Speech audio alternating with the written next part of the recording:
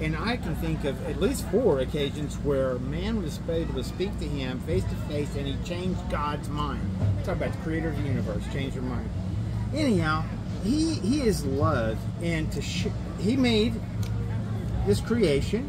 He made it good, very good, and he made a good garden, the Garden of Eden, and placed man in that garden so that he could share his love with man, and so that man could share his love with each other.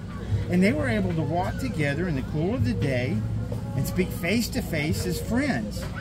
Well, God had one rule, said, cannot eat from the tree of knowledge of good and evil. And it was a test, you know, to see if we would be obedient. And Satan entered the garden and twisted God's words and tricked man into eating that tree, and sin was found in man. And God saw that he could not allow man to have access to the tree of life in this condition, so he removed himself, and he put angels to guard the way. Ever since then, we've been separated from communion with God and separated from his love, and we just seek that missing component in relationships, entertainment, drugs and alcohol, stuff that's never going to equal that missing love of God. So men started creating other men in their own image, and they had children, and their children had children. And God saw that the thoughts of men was evil continuously, and he repented of making man. But he found one man and his family who was open to God, and he sent a flood to destroy all of creation, and he saved that one family. And that was Noah and his family. But the thing is, Noah started sinning again after the flood, and his children sinned. And God saw that the problem wasn't with men and they making other men in their image. The problem wasn't with creation, the problem was with their heart. And he had a plan from the very beginning to send his son to live a holy and righteous life as an example to us, to show us how to love God and how to love each other. The problem with sin is we sit here and compare ourselves to each other instead of to a holy and righteous God. You say, you know what, I might tell some lies, but this guy's a thief. Kleptomaniac says, I may like stealing, but at least I'm not a drug dealer to destroying people's lives. Drug dealer says, I might sell some drugs just to get by, but I'm not a murderer. He steals people's lives. The murderer says, I'm not as bad as this guy. He's a pedophile.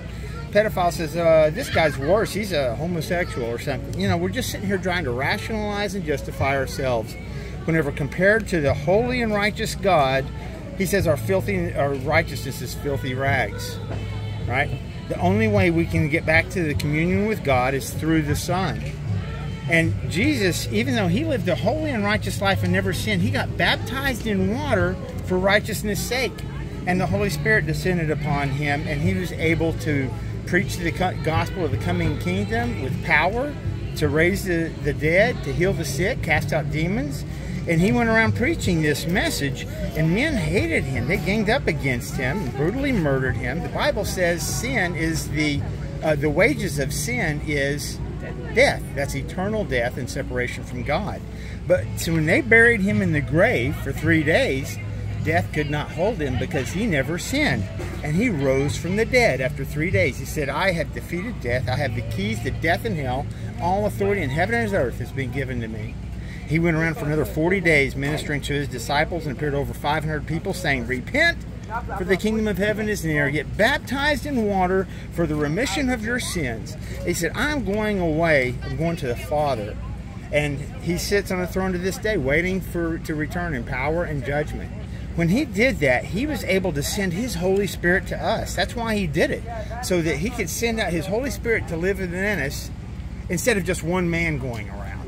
Now we can all go around. And we can all go around and preach the coming kingdom, say, repent, turn to God, get baptized in water for the remission of your sins, so you bury that sinful nature, and you're seen as clean and righteous in God's eyes, and then you will receive the gift of the Holy Spirit.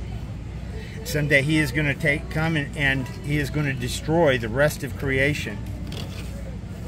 So I have a question for you, and this is how you use these cards here, is you say, this is the 4 conditions of men, and I seen Brian Rocker did this recently. He actually put a 5th one there. So this condition is closed off to God. They have a heart of stone. They're not interested in God. They are interested in the things of this world. They love their sin. They don't want anything to do with God. This condition is someone who has repented. They're tired of the things of this world. They're turning to God, and they've been given a heart of flesh so that they know what this was right and wrong, and they still may struggle with sin because we're born with the nature of sin. Right. And we're slaves to sin. That's what they said when Jesus came to set the captives free. That's to set us free from sin and death. So this person has repented and been baptized so that they say it's a likeness of death, burial, and resurrection of Christ's death, burial, and resurrection. So we are a new creature. So you cannot enter the kingdom of heaven without being born of water and of spirit. Well, this is the being born of water. It's not like the mistake Nicodemus made and said being born the first time in water is our earthly birth. No, Jesus corrected him.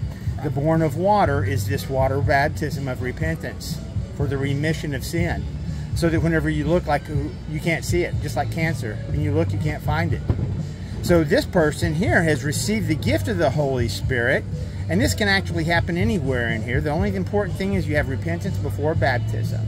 This baptism of the Holy Spirit gives us the power to remain righteous in a sinful world, and the power to pray for people to be healed of sickness, to raise the dead, and cast out demons. That is so that they are ready to receive the good news, the gospel of the coming kingdom. So that's what we're commanded to do in the Great Commission at the end of Matthew, and another gospel. I think Mark actually includes it there too. But this person is actually going out as a disciple, an apostle, whatever, and spreading that good news, actively working to increase the kingdom. This person is born again, but maybe they're hiding their bushel under a light or inside of a church building instead of going into the harvest. So which one of these are you? Well, I don't know that I would classify it as hiding